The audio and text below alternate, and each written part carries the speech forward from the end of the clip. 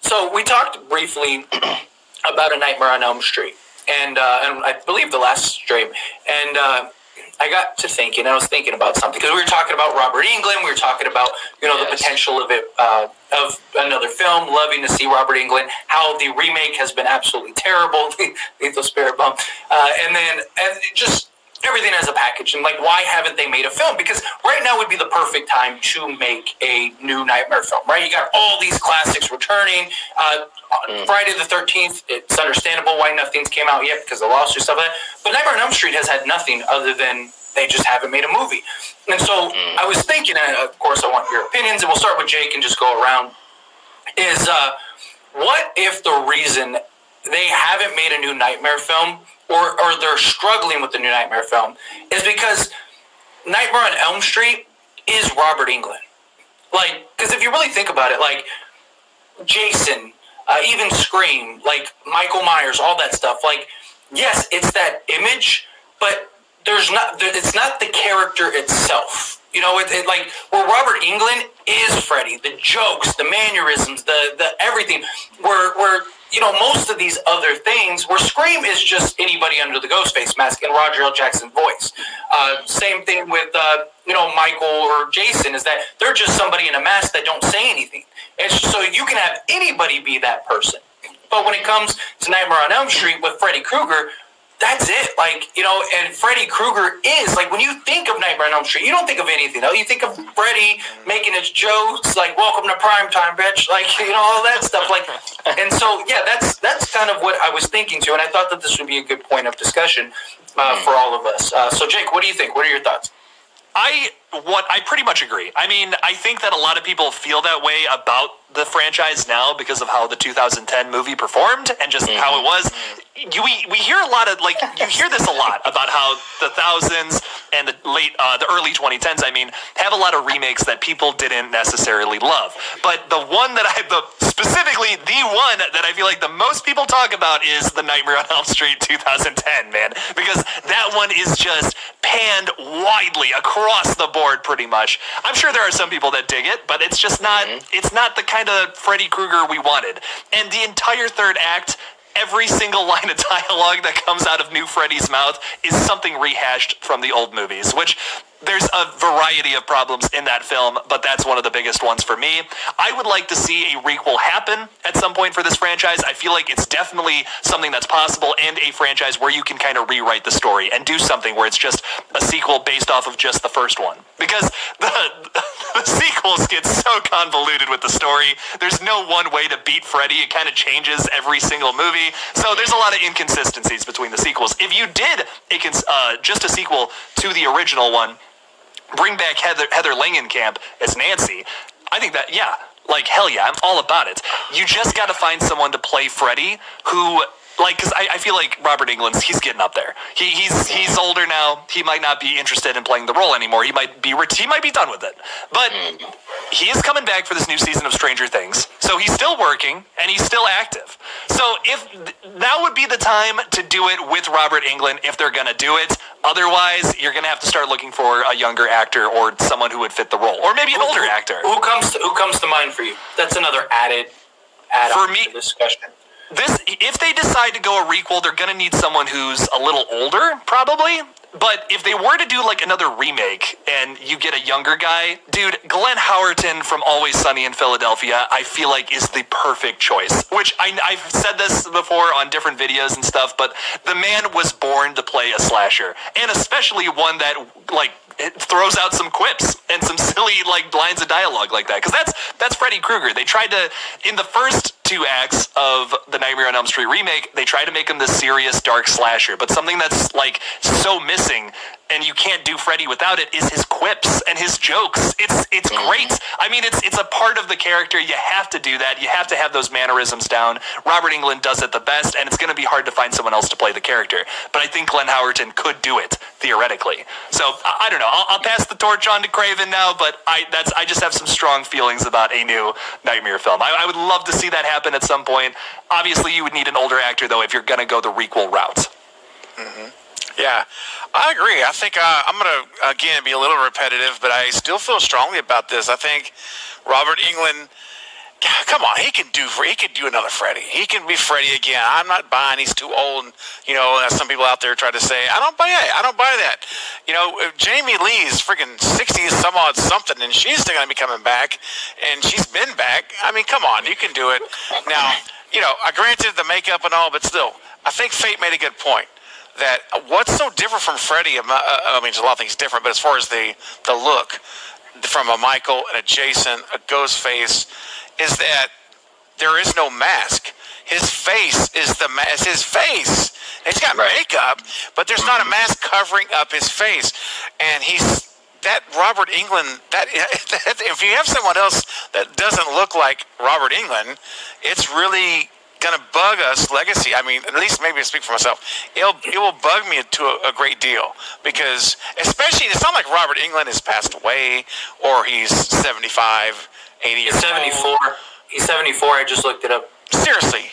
Is he? Yeah, really? he's 74 years old. Wow, really is 74. I didn't realize that. Oh, wow. Okay. Yeah, because I was like, how old is he? Then maybe he is a little bit too old. Maybe he's a little bit too old.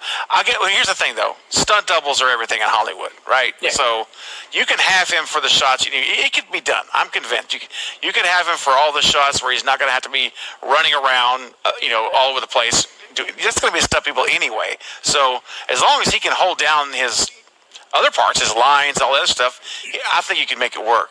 And I still say James Wan is the guy. That's who I want directing it. I'm going to stick with that. I'm not going to change it. I think he's visionary. What's that? Great choice. Great choice. Oh, thank you. I think he's just a visionary. He can bring that dream world to life.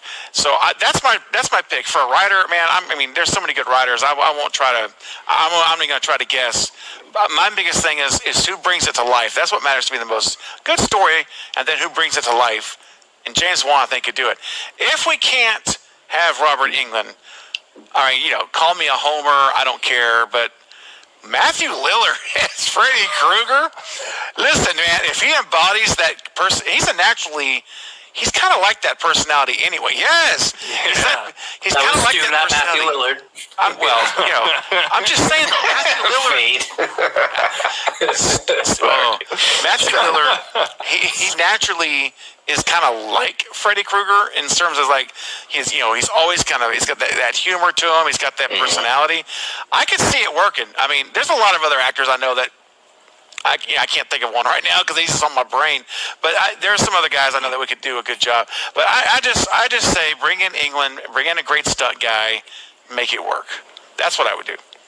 But anyway, if we can't have him, then what are you going to do? I'll give him a fair chance. All right, I'll give whoever it is. If they ever do this, I'll give the guy a chance, whoever it is, and I'll go with an open mind and say, all right, I need the story to win me over. And again, he'll never be Robert Englund. It's going to be one of those things where it's like Sam's never going to be Sidney, Tara's never going to be Sidney. Yeah. It's just not happening. They're not going to. But I can't expect that from them. But I just want it to be done well, man. Just like I said with Alien.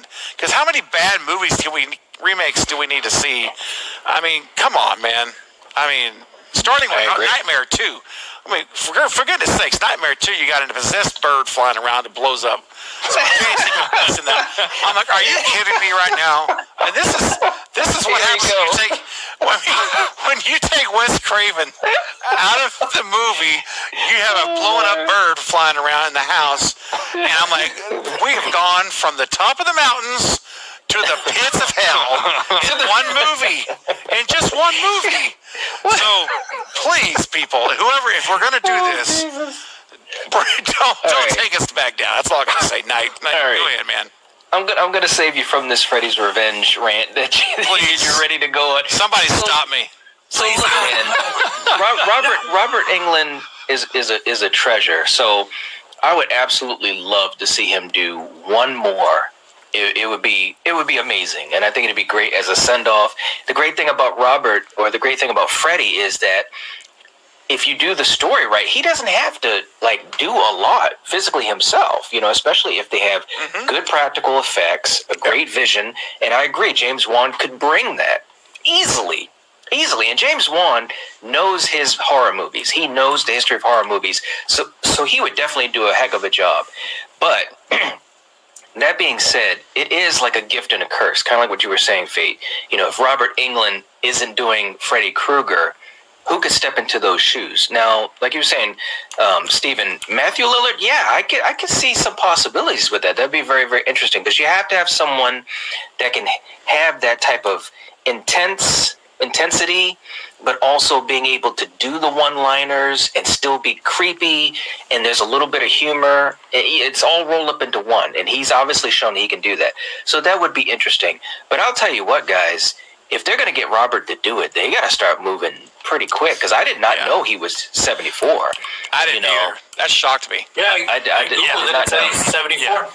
Yeah, so I'm hoping it does move forward. I think they really need to correct the ship, right the ship from what happened with the remake. And really, A Nightmare on Elm Street is such a great concept. Freddy Krueger is such a great concept. He'll always be iconic. And I think it'd be great to get at least, one more good entry, and hopefully it's with Robert. But if not, we'll have to see. It's big shoes to fill. It truly, truly is. That's not to say that it could never happen, because people thought the same thing with Sean Connery as James Bond, or Christopher Reeve as Superman, or who you always see these type, or Bela Lugosi as Dracula, and the next thing you know, it took a while, but then you have Christopher Lee, and then people said no one can do it better than Christopher Lee. Well, so at some point there will be someone who can do a great job. It's just difficult to think about it right now, because we're still, especially us legacy fans, we're still big Robert fans. So anyways, that's my little rant. Yeah, it's true. So I agree with the points, and I'm curious to see what's going to develop, what's going to happen. Because it is because Freddy's just, he is Robert Englund, and that's my concern. And to kind of quick follow up, because I think this is interesting as well. Do you guys think that it has the potential to just die, like the franchise itself as a whole? Do you think that like, say they do one more film without Robert Englund and it's terrible again? I mean, it's not. I don't think it's out of the realm of possibility that another shit film could completely kill the franchise, at least for some foreseeable time. I mean, obviously, 20 years from now, they could probably revive it, and most people wouldn't even know. Because at that point, you're so far removed from Robert Englund. Newer generations and audiences, this will be new to them. But we're still close enough to where we know Robert Englund, and even newer generations and stuff know that. So, Jake, do you think it's possible that Nightmare could just die as a franchise? Ooh, that's a hot take, man. I mean, I don't know. I don't think that's one of those. It's like one of the big four, right? That's like, like in metal music, there's like Metallica, Megadeth, Anthrax, Slayer. This is that for horror movies. This is one of those for horror movies. I don't think you can just kill a franchise like this, personally. I mean, I don't think so either. I say that, and then the franchise has also been dormant since 2010. But I feel like people want a new Nightmare film. Eventually, it's going to happen one way or another, with Robert Englund or not. I feel like it's bound to happen. Just like the Friday the 13th franchise. Just because all these lawsuits are going on, it's still going to happen, though, eventually. And people are forever going to want more of these movies. Even the newer generation, man. Like, I have not been an adult ever where we got a new Jason film or a new Freddy movie. So I think it can happen. I think it's possible. The younger generation loves those old films. They're fun movies. The Freddy movies are awesome. That first Nightmare on Elm Street is a classic, and it's awesome. Everything about it is so good. It's a 10 out of 10 movie. I think for sure that another one will come out. Did the 2010 movie kind of kill the franchise a little bit? Yeah, sure. You can make that argument. But I feel like it's because they didn't take the time and effort that Wes Craven put into that original movie. They didn't put that into this one. They didn't even use any of his considerations or ideas for that movie. They pretty much just kind of gave him the finger, which is insane. And you see that commented on a little bit in like movies like Scream 4. Wes Craven was not super happy with that movie, or like the fact that they didn't even want his advice for the film. So that's the biggest problem with that film. Moving forward, I think you got to look back at that movie about what made it so good. That combination of scary and silly ideas put together, the great music, the super 80s score is another thing that makes it so good. You bring aspects like that back while modernizing it. I feel like you could have another great Nightmare on Elm Street film on your hands. Gentlemen, I have to get moving, but continue this conversation. This is a really good one. So, peace out, everyone. Have a nice night. And see you tomorrow night. I will see you tomorrow night. Very excited for that stream. Make sure to talk about that and promote it. Absolutely. So, good stuff. Peace out, everybody. Yes. See you, man. Bye. See you. So, Craven, what are your thoughts? Do you think that the franchise could potentially be dead? Yeah. Yeah, you have to be really careful, man, because it's been 11 years, 12 years, basically now. This is 12 years. Mm-hmm. Yep. And, look how long it took to get a Scream 5. We had Scream 4 in 2011, and that was not a dumpster fire. That was a Wes Craven movie. That was a good film. You know, my second favorite Ghostface after Billy and Stu.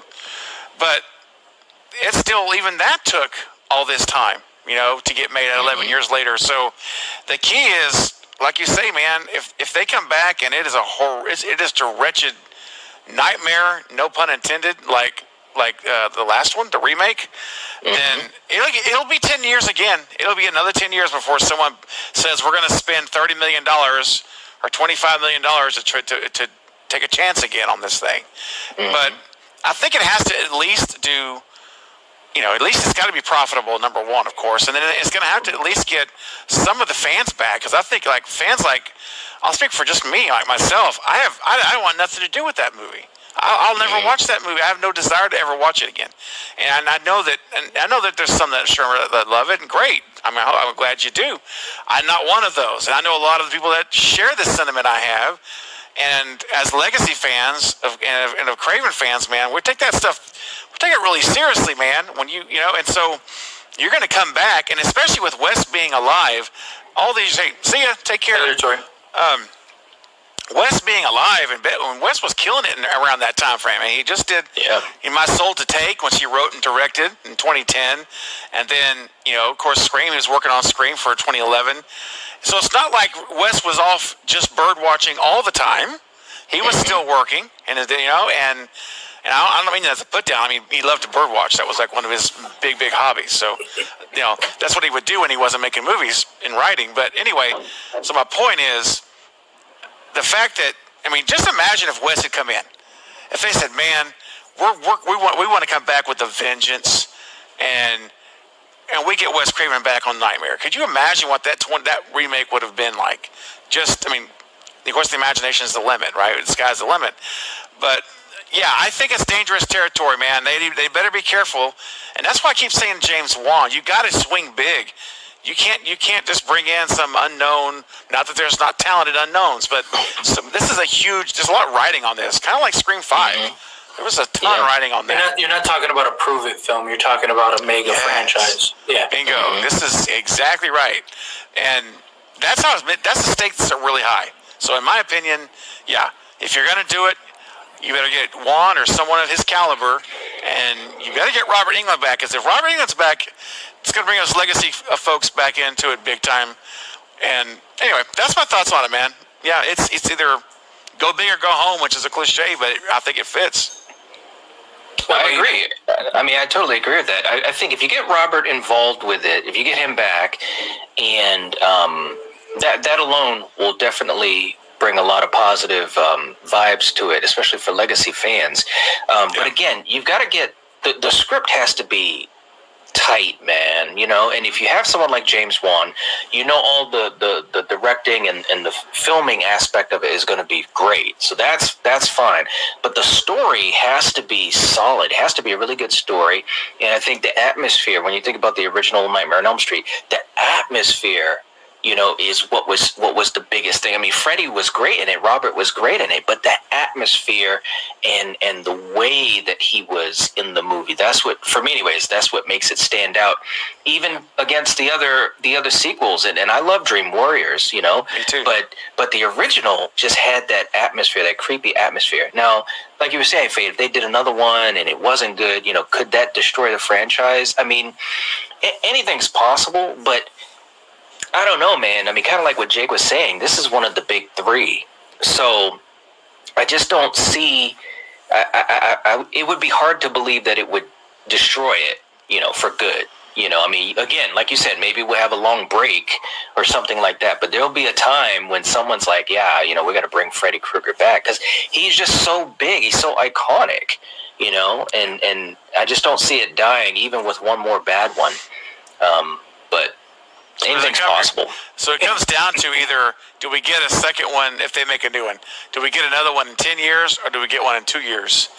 Right? That would be right. Depending on the performance. Yeah, depending on the quality. Yeah, right. That's a good point. To kind of push back and speak on the other side is that, like, I mean, all good things come to an end at some point. You know, we've seen some iconic things that people never thought, not even just in the horror, not even just in the movie space, period, but just the world in general, that you're just like, this thing's going to be around forever, and eventually it just fades out because this isn't like any of the other horror franchises. Like I said earlier, like Friday, you know, Halloween, things like that. You could do those, even Scream, you could do those movies forever because it's not a face of a person and a character, you know, the way that character is portrayed. And not just that, but yes, it is the sort of big three of horror, right? It's the thing that in many ways inspired, created, and paved the way for horror movies today.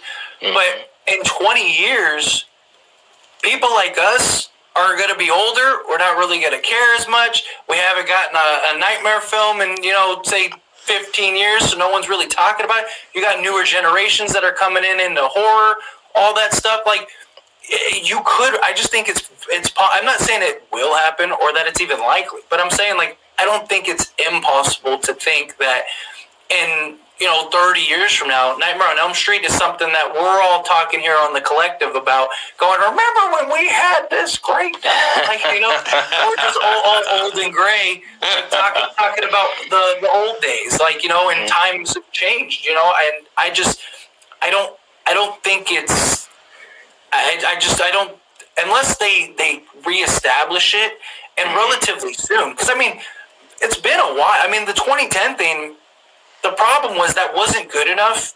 Even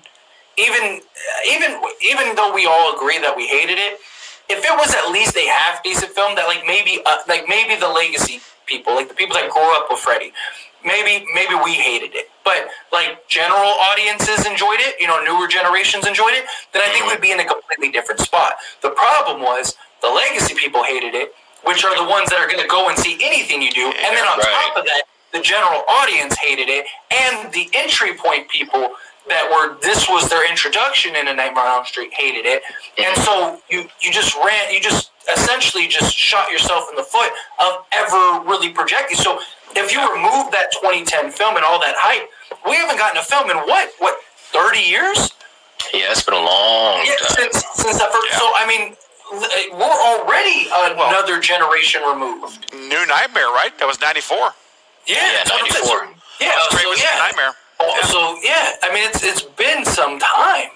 You know, so 26 years, 27 years, whatever. So I mean, it's been a while, and you know, you haven't had anything else in between that time that's going to create a buzz and create a hype that would, you know, with the 10-year hiatus is still successful. I mean, we saw that with Scream. But you had the trilogy, you had the film in the middle. It didn't do great, but people enjoyed it. Like, you know, some legacy people didn't like it, but general people did seem to like it. And then, so that you had enough buzz for when you made a new film 10 years later, there was still interest.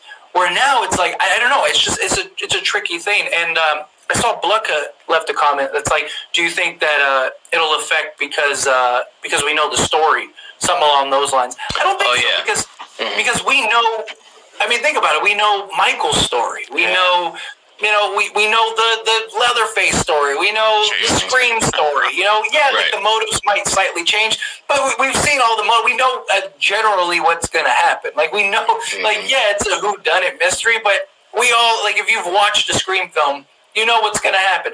You're going to have this little whodunit aspect. You're going to have everyone as a red herring, and then you get to the end, and there's going to be two killers. Like, that's just the formula for 5 straight films. You know, so I don't think knowing is the problem, because also the legacy, the generations before, they don't care. They just want to see a good film. And the newer generations, they don't likely know the story, period. So they're getting an entry point for that story. And we're also seeing a lot of these franchises remove that backstory and just take it as the audience already knows. So, I could see that happening with the Nightmare film. Like, if they did make a new Nightmare film, they just say, the audience already knows, so let's just move forward. But I don't know. I think the other thing too about the Nightmare movies is that, anytime you do a sequel, you're already, kind of up against the gun because you know the story, or you know the killer, or you kind of know what to expect. Now, of course, if you have a good filmmaker, a good director or whatever, they try to find ways to pave new ground, within the mythology that's been started up, unless you change the mythology. And we've seen that type of thing happen with sequels before, and it didn't really work out well. Talking to you, Jason Goes to Hell. But I think even though we know Freddy Krueger, we know the backstory and so forth, there can still be some interesting things that they could do with a sequel. Even if they bring Robert back, and I'd love to see Robert come back, but I think they still could do some really interesting things with Freddy Krueger. If you have, you've got to have a good story. I think that other than Robert, I think the story, it might be the most important thing, because if the story sucks, then no one's going to get on board, and you've got to figure out how is this going to fit in the universe of the films, of the mythology, Is it going to take the route of a lot of newer legacy franchises nowadays where you're a sequel to the original or a sequel to one of the movies in there, or has everything that's happened in these movies, does it still count? So I think those are some of the interesting questions to me, But again, if they come up with a good story for the movie, for the sequel, then I think that's going to make a big difference. That's almost just as important as getting Robert back. Because if they get Robert Englund back, yes, I want to see him. Even if the movie sucked, I'd still be glad to see him if that would be his final time portraying Freddy. But you got to have a good story. That's the only way it's going to work. I think you're 100% right, 1,000% right. A fictional number, 1,000%. I really do, because honestly, the things I think what we're all talking about is kind of like what we have left here. That Jake is gone. It's a 3-part pie, and I think that you have directors, you've got the writing, and you've got Robert. Just kind of like the three-way here. You take one of those out, it might be decent. It may be horrible. It's hard to say what but if you put all three together, then you've got potential, the best potential you have to catch fire. That's right. Because you're right. You could have James Wan and Robert Englund. You're ready to go. And you got some horrific, terrible writing, terrible dialogue, just bad story. And even them, they might be able to salvage it to a degree, but just in their performance and their direction and the cinematography. But man, you're right. Give us you need to have equal part story, equal part direction, equal part Robert. I was going to say Robert. He needs to be there. And like I mentioned earlier, even if it's just for the first one, just to get the legacy fans back, give us credibility back to this franchise since Wes Craven's '94, New Nightmare, and then build it from there. Worry about the future once you have a future to worry about. Right now, they don't even have that. Right. They've got nothing. And I love that, Carrie. That's why I was chuckling a little bit earlier tonight when you were talking. Not what you said. I was reading Carrie's comment. It just made me laugh. Oh, gosh. But that's kind of like what I'm talking about, though. It's like, because we're all talking about we need Robert Englund back. We want to see Robert Englund back and all that stuff. But that's the problem. Is he's not, if he was in his 40s or 50s, yes. But the problem is he's 74. Yeah. And so, and yes, even I've seen in the comments, people are he doesn't really need to be physical, which is true. Even somebody mentioned the voiceover, which would be fine, all those things. But it's not just the voice, it's everything about him. The way he stands. I love the way he looks. He physicalized Freddy so much. Physique, everything. The glove and everything. And that's what I'm talking about, the franchise being dead.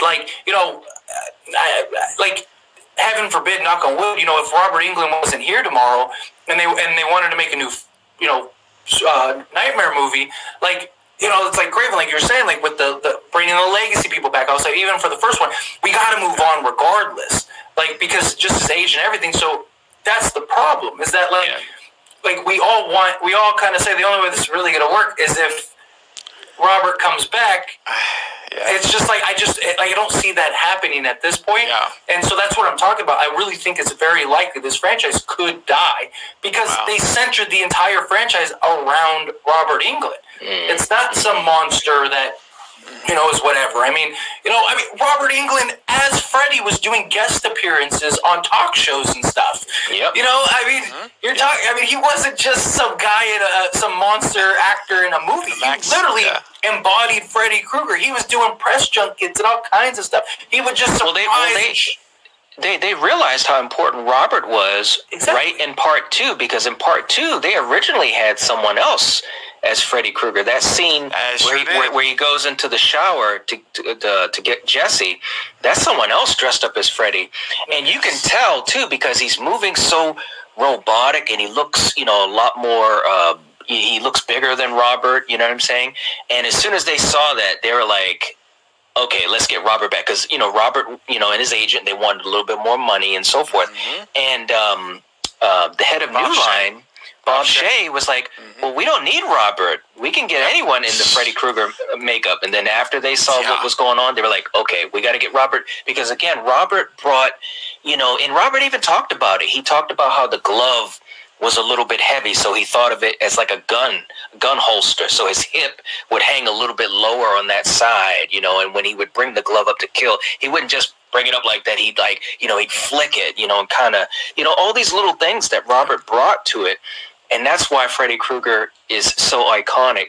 But again, Fate, like you're saying, if the franchise continues into the future, obviously, at some point, it would have to be without Robert, and that's the conundrum. That's like, wow, how do we... And it's the same thing we're seeing with a lot of these other legacy franchises. Like I said, Jamie Lee Curtis is the gift that keeps on giving to Halloween, and it's also the curse that keeps on cursing Halloween. Because can you do these stories without Laurie Strode? We're seeing that with Sydney and Scream. When are they going to finally part ways? Are we going to let her be happy with Mark and the kids, or is she going to keep coming back to Woodsboro or wherever to help?